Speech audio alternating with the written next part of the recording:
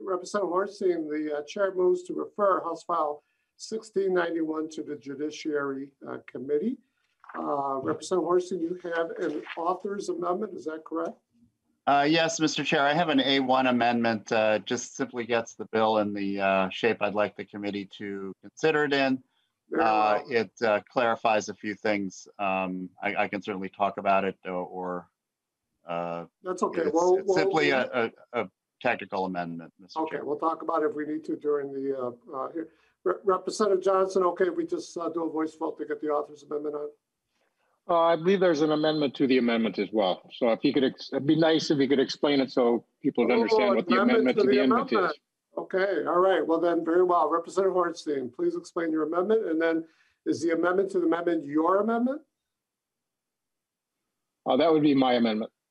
Okay, I'm catching up. Representative Hornstein, your amendment, I think you said was a technical amendment. Is there anything else you need to say? It's there are a couple of parts. First, we are the main piece here, and I'm just going to get it up here because we're on a little quicker than I thought, Mr. Chair. So let me just make sure I have it in front of me. But the first part of my amendment simply clarifies the role of the post board in this bill. It's a little bit different than last year. We're simply asking the board to update their training on hate and bias crimes and simply collaborate with the Department of Human Rights in making sure that that update is approved, and then there's an opportunity for outside entities to collaborate on that training. So let me also call up the second part of this amendment, Mr. Chair.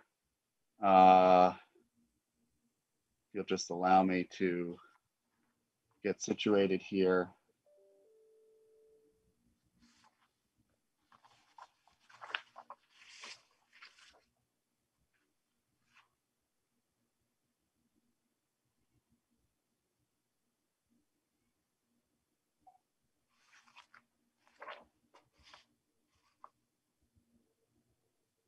The second part of the amendment just clarifies the grants program to community organizations that's envisioned in this bill. Again, the main part of this bill, Mr. Chair and members, is to allow for community reporting of hate crimes. And so there's a grants program from the Department of Human Rights, and this just clarifies the administrative costs of that program. Very well. I'd ask committee members for their support. Okay, very well. Representative Hornstein, and obviously I'm trying to move fast because we started late, unfortunately, and we've got lots to go through. So, and obviously we're not hearing about your bill yet, but my intention here would be to act on these amendments, and then we'll get to the main body of your bill. Representative Johnson, you have an amendment. The chair has moved the A1 amendment. Do you have an amendment to the amendment? Chair Mariani, I do have an amendment to the amendment. It deals on page 1, line 16. I'm sorry, Representative Johnson, is that the A2 amendment? That would be the A4 amendment. A4 amendment, okay. Representative Johnson moves adoption of the A4 amendment as an amendment to the amendment. Got it. Good. Mr. Chair, may I ask a question of clarification, please? Representative Cleaver. Okay, as I'm reading it, there is an A4 amendment, but it doesn't say that it's an amendment to Chair Hornstein's amendment. Am I missing something? The A1 amendment is the amendment to the amendment. Okay. Okay. I just see it as an amendment. It doesn't say that it's an amendment to an amendment. So I don't. Line 1.1 moves to amend the amendment. Thank you very much. All okay, right. back to. Hold on, Representative Johnson, because now I'm confused. I mean, I apologize to everyone. I'm going to ask my legal counsel to help me out here. There is a author's amendment. I believe it's the A1 amendment. Is that correct? That's correct, Representative Hornstein, and then also to. Yes, I had the same question that Representative Cleaborn did. My amendment is the A1 amendment. And the A4 is the amendment to the amendment. Oh, very well. Okay, Representative Johnson moves adoption of the A4 amendment. Representative Johnson, to your amendment. What the A4 amendment does on line 16 of page 1, it changes it from 4% for administrative costs down to 2.5%, which it gets in line with what the OJP does as well. If there's a $1 million grant giving out that that's $25,000 that could be used for the program instead of administering the programs. Our grants are been getting larger and larger. The amount of work for a grant doesn't change a lot. And our percentages are getting to the point where a lot of these nonprofits, the administrative cost is running the 901c3 or the nonprofit that's doing it instead of doing what the program is designed to do. So what this does, this amendment gets the administrative costs and fees that can be charged for the grants down in line with what the Office of Justice program does as well, down at 2.5%. Thank you. Representative Hornstein. Thank you, Mr. Chair, and thank you, Representative Johnson. I had a conversation, and I know that Mr. Armaconkwe from the Department of Human Rights is, I believe, on the call. And I did have a text exchange with him earlier about this very issue. And I did want to note, Mr. Chair, I don't, on at least the committee homepage, I didn't see the amendment to the amendment. So I don't know if there's others that are having that same challenge. But Representative Johnson, it is very clear. I understand what you are attempting to do here. And maybe if Mr. So I did ask that question, Representative Johnson, to Mr. Armaconkwe, and he did indicate that 4% was the figure. So I don't know if he's available to explain that figure. Representative Hornstein, if you can do it in 30 seconds, I'm more than willing to entertain that. Is there any conference here? Mr. Chair, members of the committee, hi. Eric Armaconkwe from the Minnesota Department of Human Rights. Welcome to the committee. Quickly, sir. Thank you. Yes. So when we were evaluating the administrative costs, this aspect of the bill, a grant program, is a new procedure for our department.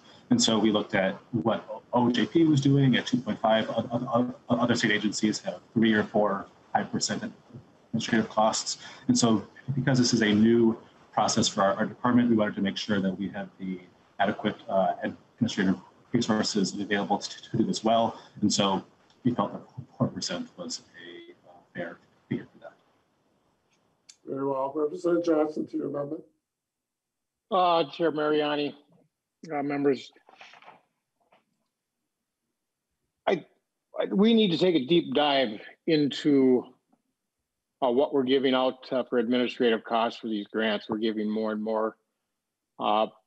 Just like today with the bill that was passed off the House floor today, the administrative cost for that grant is just about $1 million that could have been used for students instead.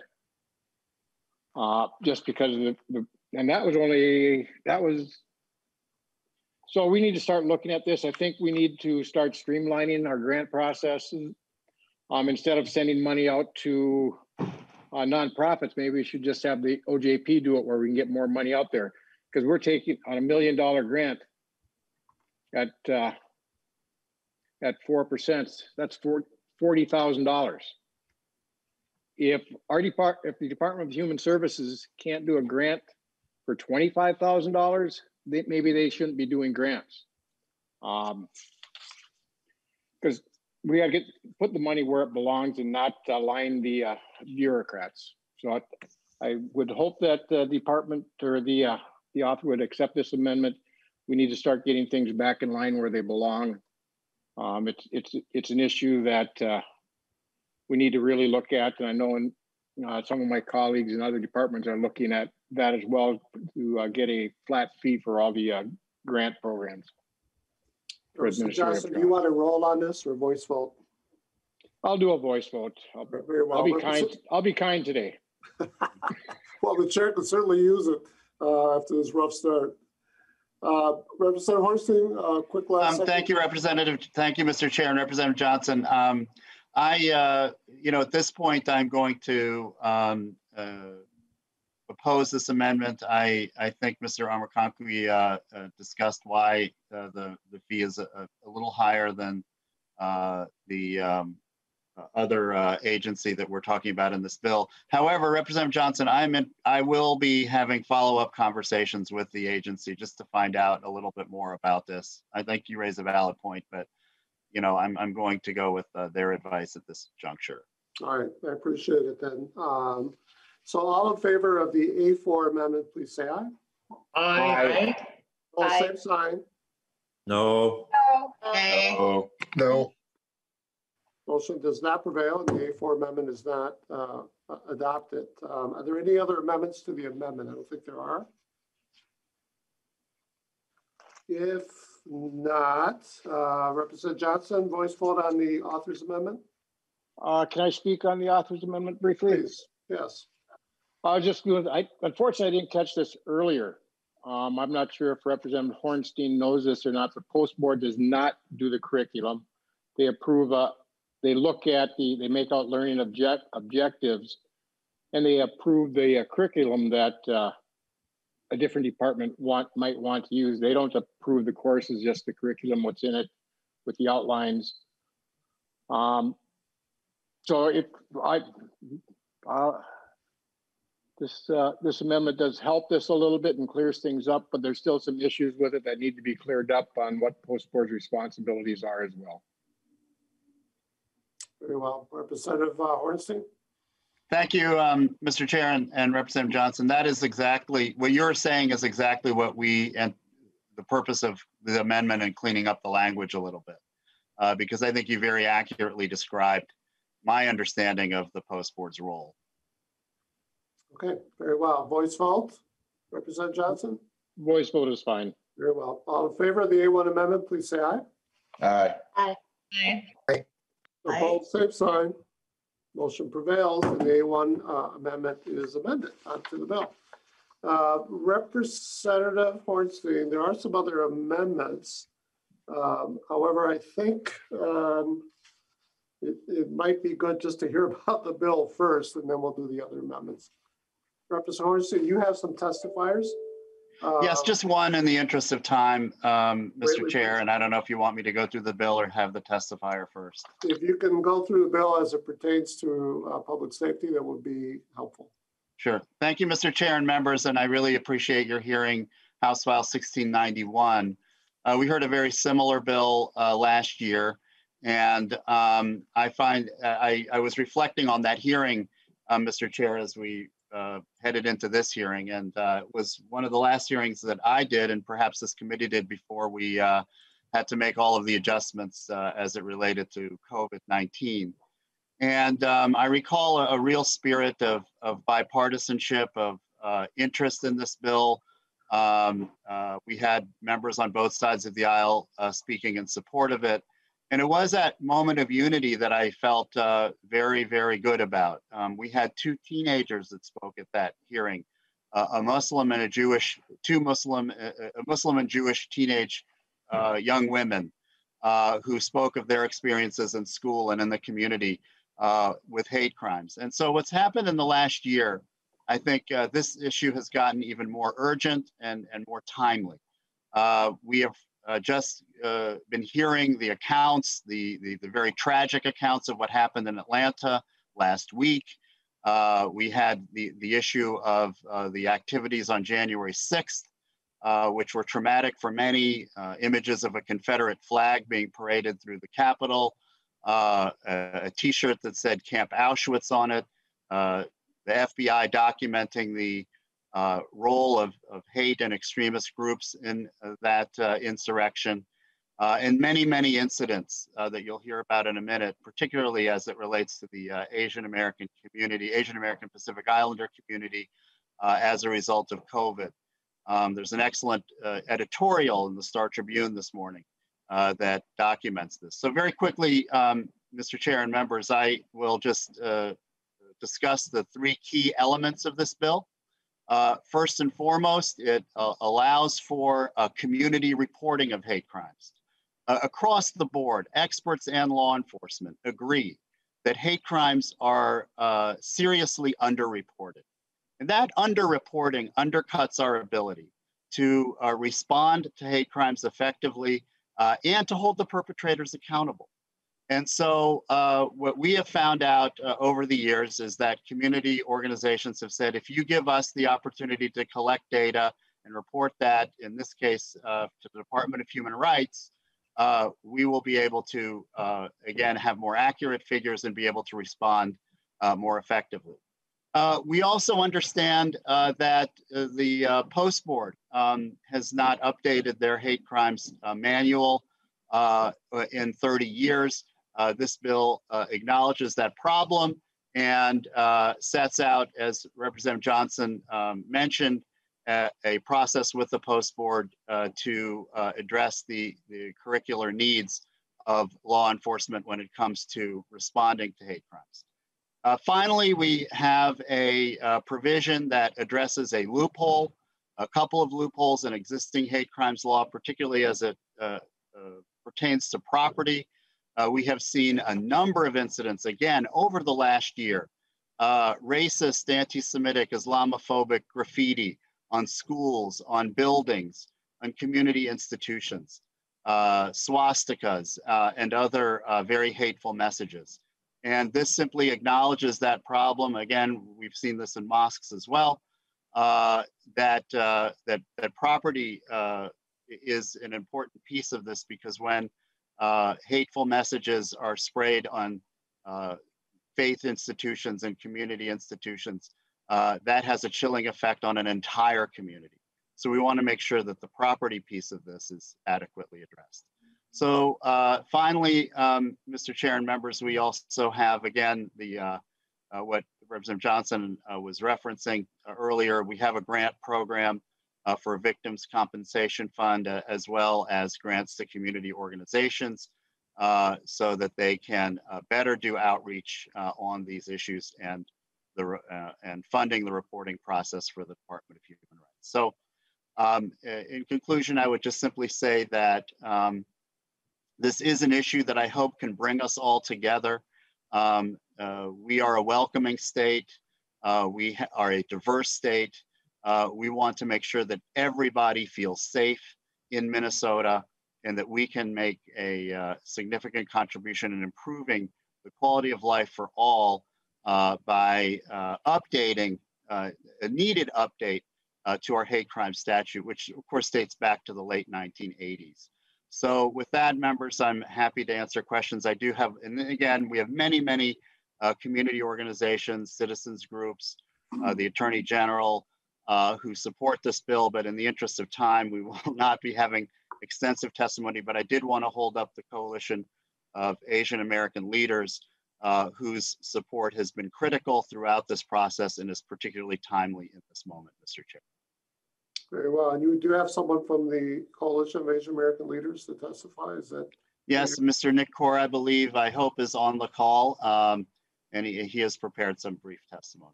Let's see if he's here. Mr. Core. I'm here. Very well. Welcome, sir. State your name for the record. Give us your brief testimony. My name is Nick Core. I'm the Senior Manager of Movement Building at CAL, the Coalition of Asian American Leaders. Thank you, Mr. Chair. Thank you, Representative Hornstein, for your strong partnership. And thank you, members of the committee. I am speaking with you today, 1 week after the devastating murders in Atlanta, where a shooter targeted 3 Asian-owned businesses and killed 8 people, 6 of whom were Asian women. Unfortunately, this act of hate does not stand alone and fits with a pattern that we've seen before in history. And here in Minnesota, as in other parts of the United States, we've seen an increase in attacks and violence directed towards Asian American communities. The latest data shows nearly 4,000 reported incidents of anti-Asian violence nationwide, with women representing over 60% of the cases. Here in Minnesota, we have seen physical and verbal abuse on the streets, in stores, and in other public places.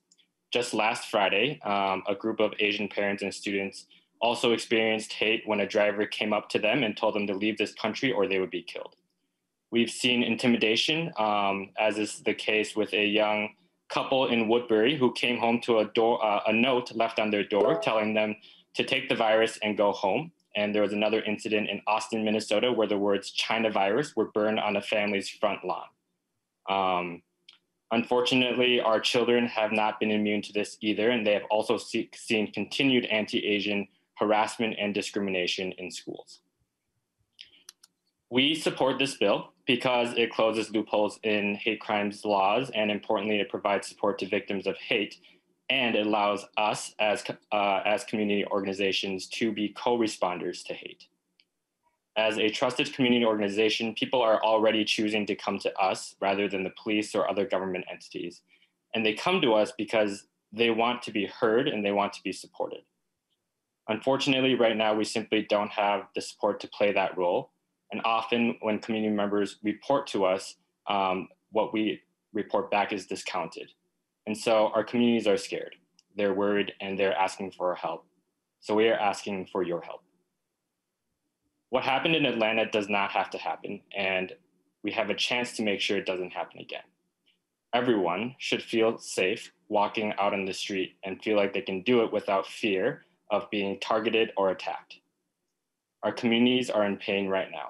We are hurting, we are scared, and we are looking to our elected leaders to take action. And so right now, we ask for your support and urge you to pass this bill. Thank you so much.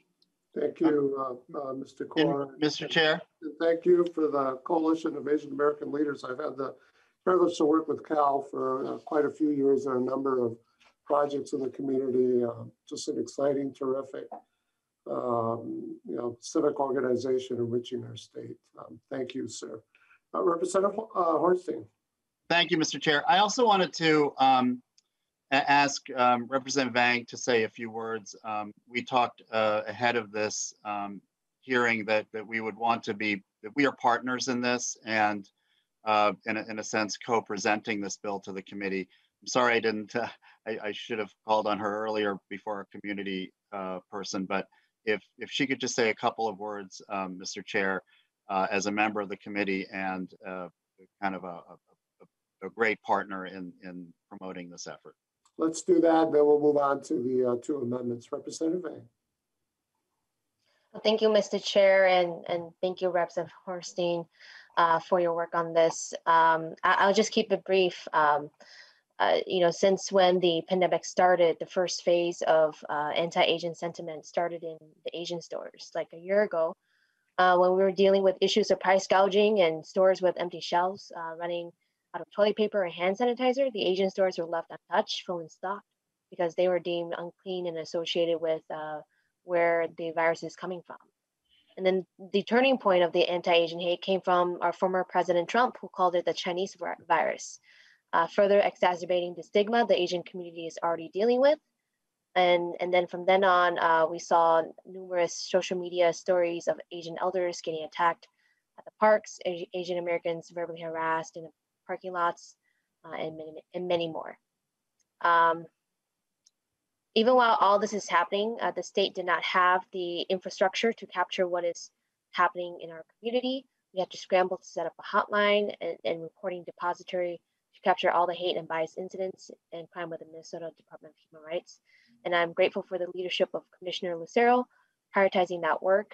To date, nearly 10% of all COVID-19 related calls to them were bias and hate incidents. And I know for sure that is an understatement and definitely underreported. This bill can help improve how hate and discrimination is reported and can shed light to the realities our communities are experiencing. And we still have a lot to do to address hate, and most particularly anti-Asian hate. And we can't allow it for it to continue. And thank you for that. I yield my time.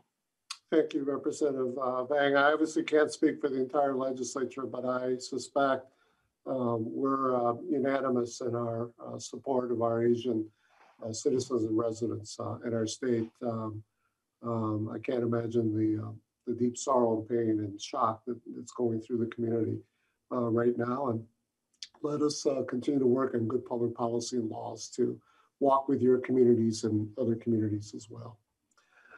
Members, there are two amendments. There is let me get my amendments right because I haven't done that yet.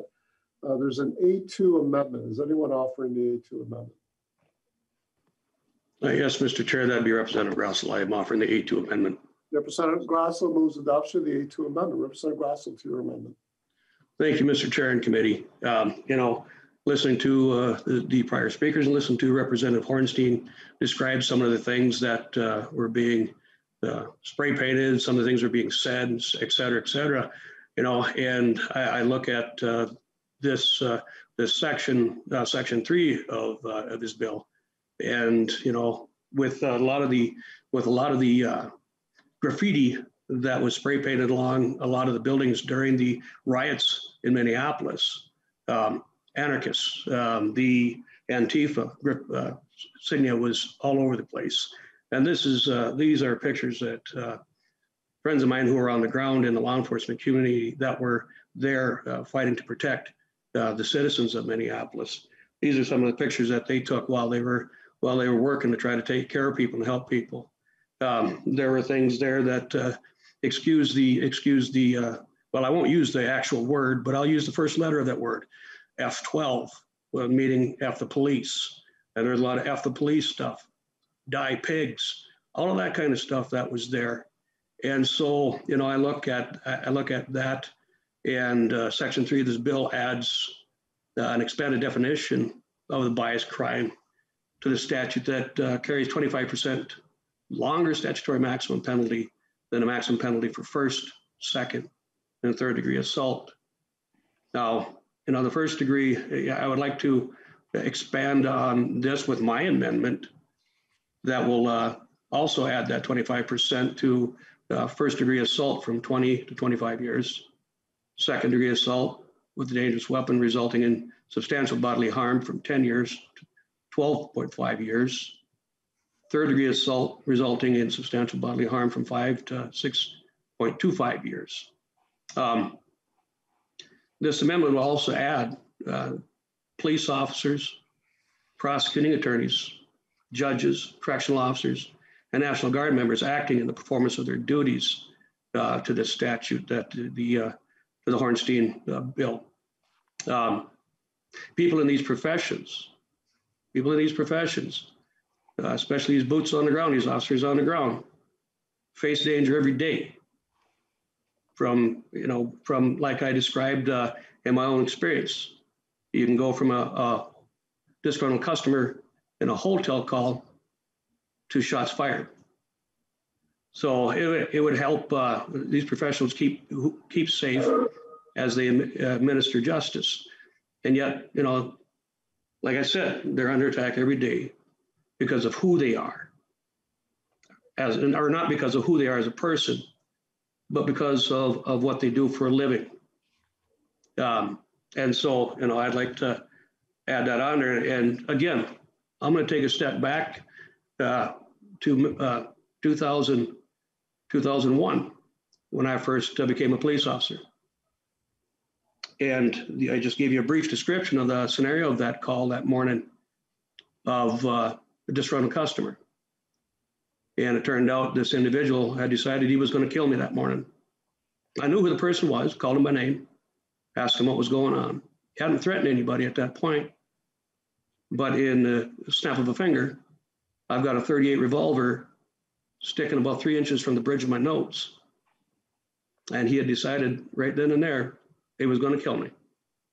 Now, fortunately, I was able to grab that weapon. First round went past my ear as he fired that weapon. And I've got tinnitus in my left ear to this day. I struggled with the person to try to disarm him. And the second round went through my forearm, traveled up through my arm, shattered my humerus on the left arm. So I was down to one arm trying to fight this man off.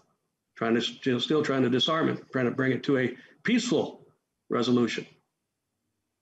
And fired one more round through the couch as I stuffed the gun into the couch before my partner was able to get a clear and safe shot and stop the threat. Now, I can give you another example of what went on, of officers being targeted because they're in the uniform, because of what they do for a living, not because of who they are. A little more than a year ago, Waseca police officer Eric Matson was shot in the head responding to a call. The perpetrator in that case was only given 20 years sentence for his attempted murder. I look at that and I'm thinking, my goodness, this officer's life has been changed forever. He's slowly recovering, but he will never return to work as a police officer. And that was, because he was doing his job, responding to a call. Someone decided they wanted to kill him. So, this leads me to this, Representative John Petersburg has a bill that would increase the penalty for first-degree assault of a peace officer, prosecutor, judge, correctional officer. That's House File 185. And this bill is sitting in the committee's jurisdiction. But we've been working to try to get some of these bills heard, Mr. Chair, and I'm hoping that this will shed a good light on what needs to be done. I'd like to lobby for that bill to get moved forward. If you please consider that. If we're going to increase the penalty for assault motivated by bias, this should also certainly include bias against criminal justice officials, and that's why I'm advocating for this amendment for your support, for the committee's support. And I ask, Mr. Chair and committee, as someone who is speaking from firsthand experience, someone who put on that uniform every day to go out and serve and protect my communities, our counties, the state. And the only reason I was shot in the line of duty is because I had that uniform on, because of what that person associated me with. Not because of who I am, not because of the color of my skin, not because of whatever religion I am, but because I was wearing that uniform. So I'm asking the committee to please add this amendment on to this piece of legislation so that there is protection all around. And I ask for a roll call on this, please. Representative Hornstein. Thank you very much, Mr. Chair. I just would recommend a no vote on this. We do already have enhanced penalties for various issues related to murder, assault, fleeing a police officer, obstructing a legal process, disarming a police officer. Those are all in Minnesota statute currently. Section 609 is the section of law. So we already have this in place. And I think the second issue, Mr. Chair, is that in human rights law, in civil rights law, we have very specific protected classes, based on their identity, not their profession. And I think that's a really important thing to keep in mind. And so for those two reasons, Mr. Chair, I'd ask for no vote on this amendment. Very well. Representative Grosso moves adoption of renews his motion to adopt the A2 amendment. The clerk will take the roll.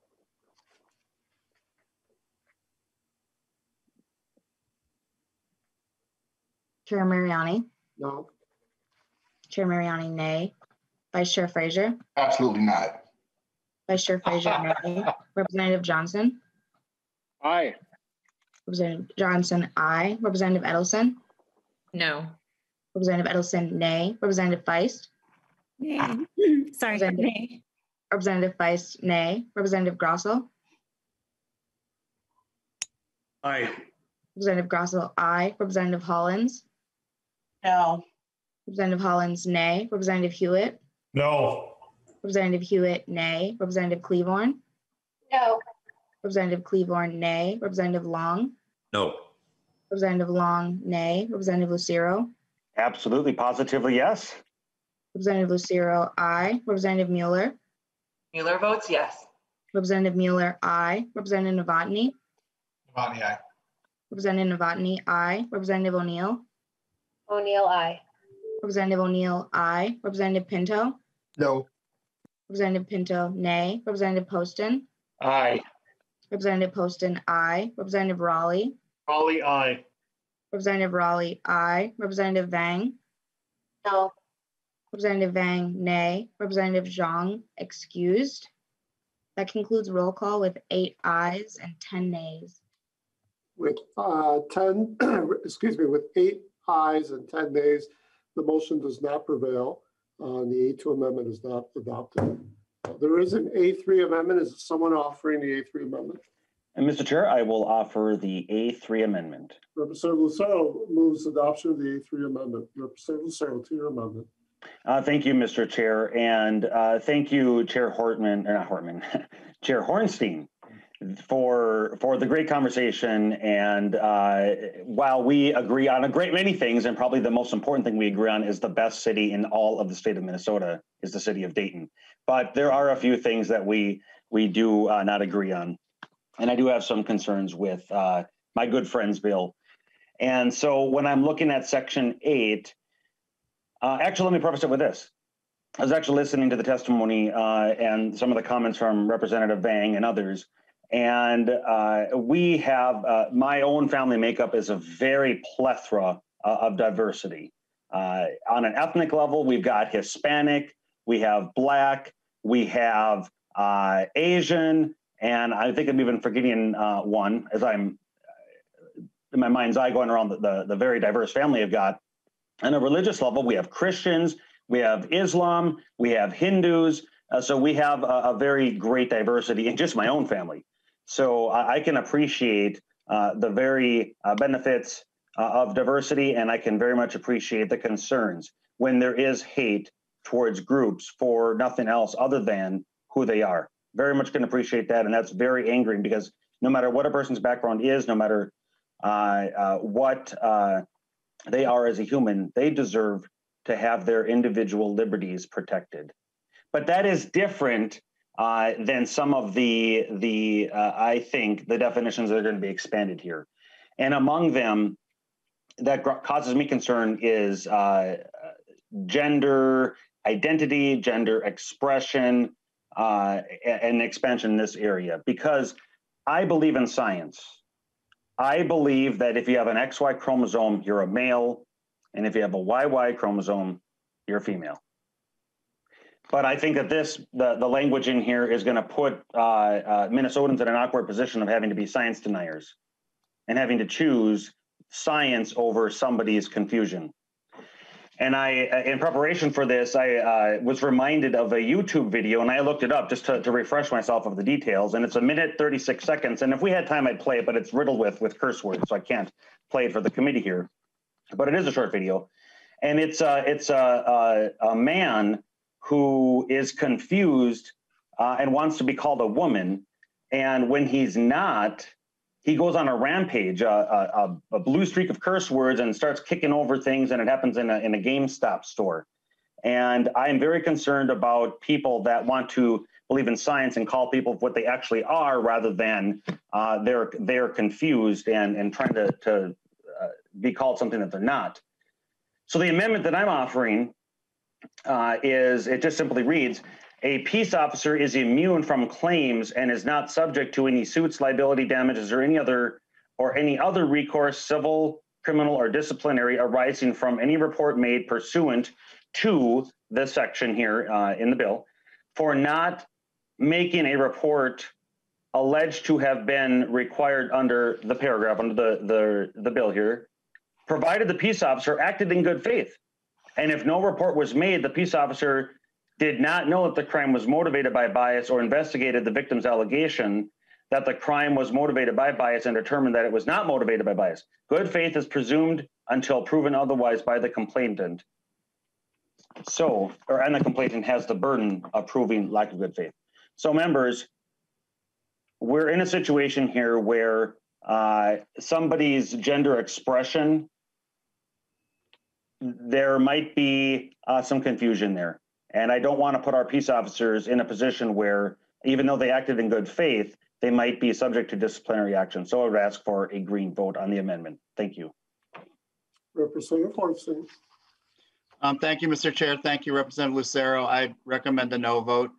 There's a couple of issues here. Number one, the bill doesn't really deal with immunity. I think we're getting into sort of the area of debate, I think, when we talk about police accountability, that of qualified immunity. And my understanding is that there will be a bill perhaps coming on that to this committee shortly. But I think, Representative Lucero, your point speaks to the training piece of this bill. And that is why I think that, to the issues you raise, I think the update of the training is very, very important to, address some of the issues that you raise. I know we have an expert on the line who could talk further about gender issues, but I did want to just mention that, we are very, very concerned about the exponential increase in hate crimes directed at the LGBTQ community, and particularly transgender women of color, and heinous crimes, violent crimes. And everybody should be protected. This is the bottom line of our civil rights and human rights laws in the state. Everybody is protected, no exceptions. And so when we look at this bill, I think, again, you speak to the importance of training for law enforcement, and that's what this bill accomplishes. And Mr. Chair, again, we do have one of our former colleagues who could potentially talk to this issue. I knew that Representative Lucero had brought it up last year in the Judiciary Committee, so I know that he has some concerns about it, and we do have our former colleague, Representative McQuaid. Representative Hornsby, we're going to move to a vote on the amendment. And thank you. Roll call, Mr. Chair. Roll call has been called. Representative Lucero renews his motion to amend House File 1693 with the A3 amendment. Clerk will take the roll. Chair Mariani. No. Chair Mariani, nay. Vice Chair Frazier. No. Vice Chair Frazier, nay. Representative Johnson. Aye. Representative Johnson, aye. Representative Edelson. No. Representative Edelson, nay. Representative Feist. Nay. Representative Feist, nay. Representative Grossel. Aye. Sorry, can you repeat that? Aye. Representative Grossel, aye. Representative Hollins. Nay. Representative Hollins, nay. Representative Hewitt.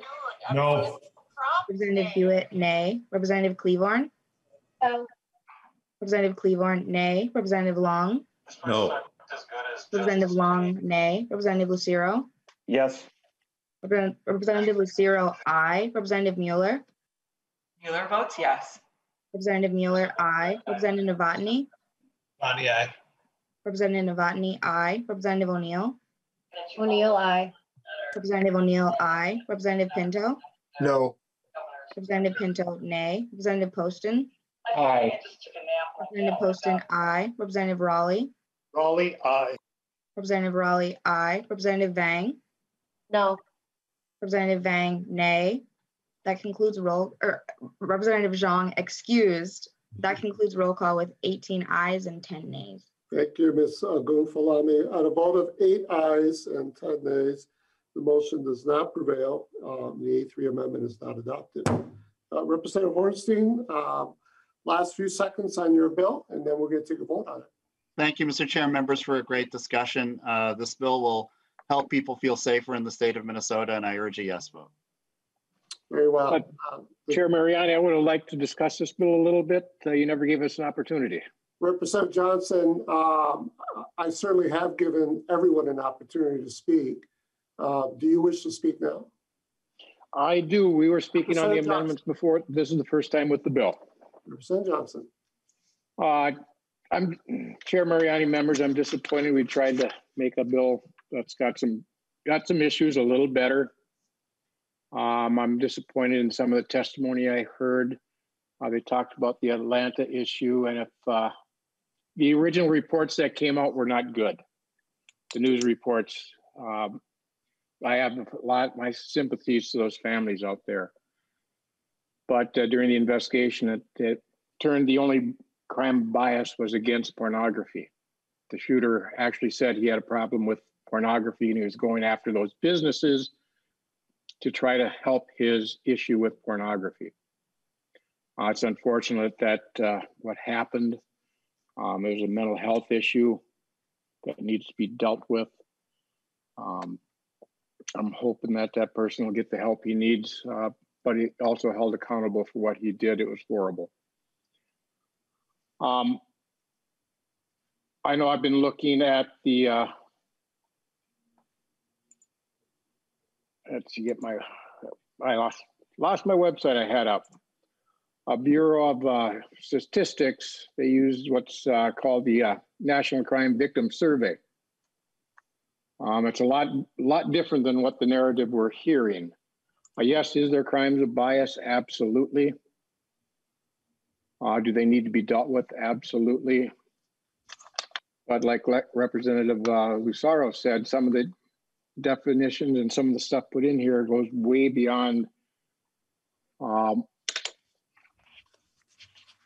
going on here. We already have sexual orientation in it. Now they're adding, find my page I marked in here. Adding other things. 9.3.31. I believe that's where I was getting to. My fingers will work.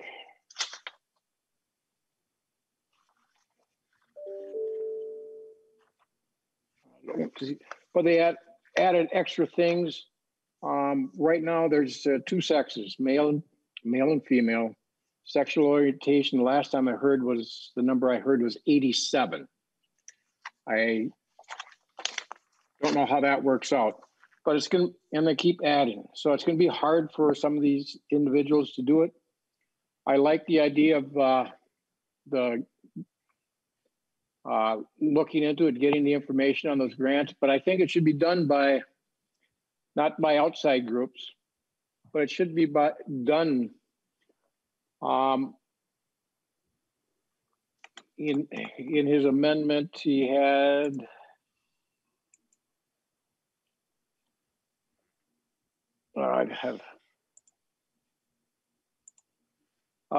had 3 different grants going out. It could be done with just 1 or 2, dealing with either Department of Justice or Judiciary looking into it. A lot of that information will be in the judicial system already.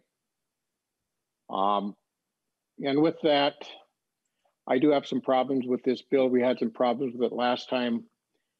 I also authored House File 107, which was the issues that we dealt with last year that were agreed upon. Unfortunately, that wasn't brought up.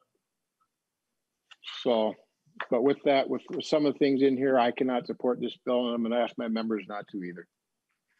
Very well. Representative Vang, and then we'll move to a vote.